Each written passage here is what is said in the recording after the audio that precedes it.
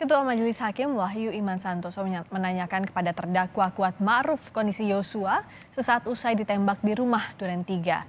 Di muka sidang, Kuat Ma'ruf tetap mengatakan dirinya tak melihat Sambo menembak Yosua, namun ia mengungkap Sambo kebingungan dan menembak ke arah dinding sesaat usai Yosua tewas. Setelah Richard menembak, korban tumbang. Tengkurap yang mulia. Tengkurap. Ya. Merintih nggak korban? Saya nggak dengar yang mulia. Hah? Saya nggak mendengar.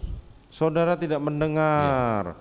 Apakah begitu dia tumbang dia masih sempat merintih atau dia masih sempat hidup atau belum hidup atau sudah mati tidak bergerak? Saya tidak tahu yang mulia. Saya nggak berani mendekat waktu itu. Saudara tidak berani. Sudah pernah ngeliat orang dibunuh? Belum pernah yang mulia. Baru kali itu. Betul. Saudara ngeliat orang ditembak dan dibunuh. Betul yang mulia. Kemudian saudara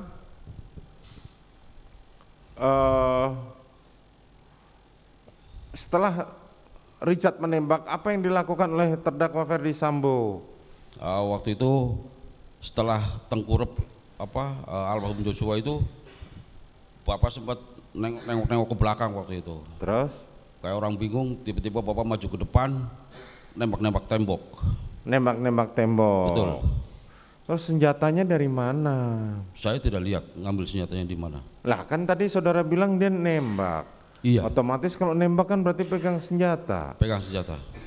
Apakah sebelumnya saudara sudah melihat bahwa terdakwa Ferdi Sambo sudah memegang senjata pada saat Richard menembak?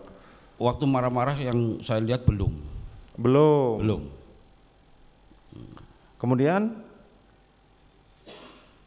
menembak ke atas. Iya betul. Sempat menembak Yosua. Saya tidak melihat kalau menembak Yosua. Saudara tidak melihat pada saat menembak Yosua. Betul yang mulia. Oke, kemudian setelah itu Bapak keluar nggak lama Romer masuk.